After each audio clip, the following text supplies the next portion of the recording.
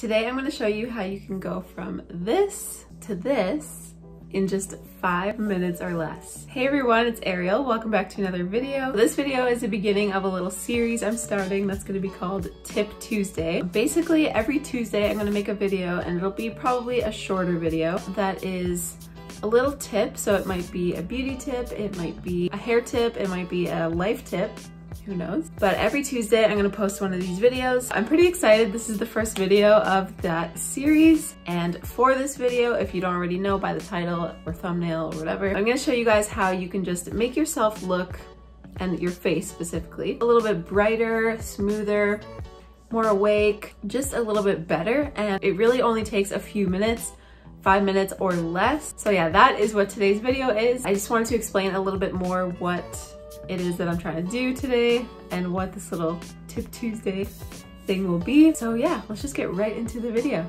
So here I am in my bathroom. I'm starting off by taking my spoolie brush and just brushing through my brow, making sure all the hairs are in place. And then from there, I'm gonna take my tweezers.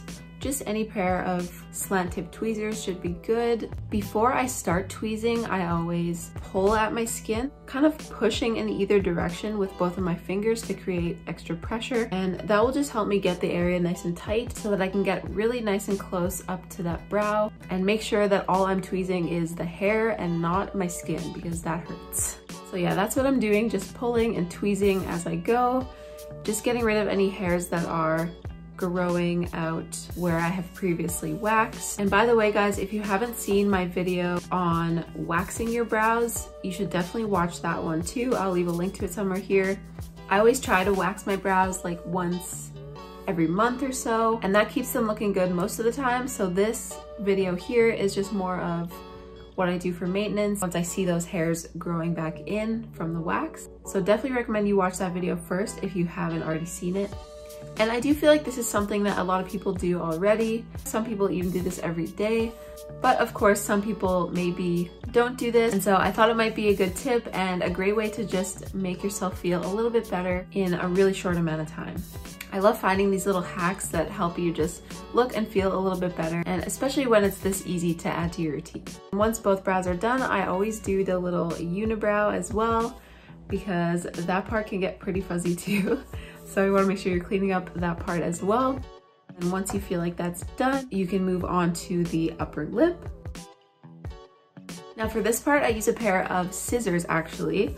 I think these ones that I'm using, I got in a manicure kit. So I'm not sure if they're supposed to be used for what I'm using them for, but they seem to work perfectly for me, so that's what I'm using. They do have a curved tip to them, which I think does make it a little bit easier to curve around my skin. I'm just taking those and I'm using them curved tip up, if that makes sense. So the curve is kind of bouncing off my skin.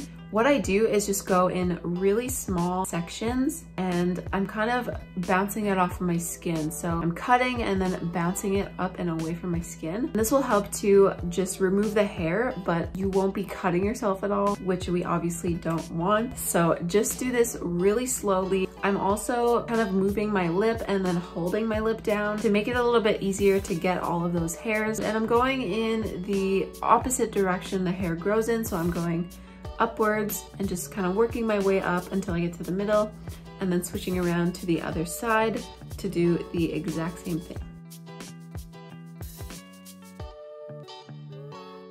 And that is it. So now my brows are nicely cleaned up, my upper lip is no longer fuzzy, and I feel like my skin just looks so much more smooth, and I don't know, I just feel so much better after I do this. I sometimes really put this off, but it really is a good thing to add to your routine. So if you've never tried this before, I definitely recommend it. But yeah, that is my first Tip Tuesday.